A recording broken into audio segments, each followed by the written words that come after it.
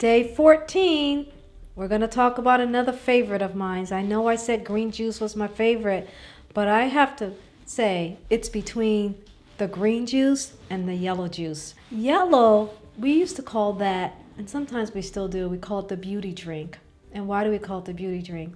It's actually an anti-inflammatory, and people use it a lot for decreasing the inflammation in their face. But what is inflammation?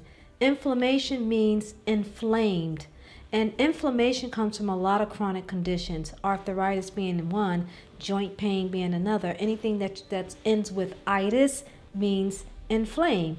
It means inflammation in the body. And people who are overweight or have a chronic illness, I would say most of us are inflamed. But a lot of people don't want to acknowledge that, so that's why I'm going to blame it on those who have a chronic illness and obesity. But I can tell you, I'm inflamed. I know when I'm inflamed. And part of the reasons why we're inflamed is because we can take in the wrong foods and not knowing we're taking in the wrong foods. Like, I keep my body as clean as possible, but I can tell you, if I go out to a restaurant and I have a nice meal, I can tell the next day I'm inflamed because I'm so in tune to my body.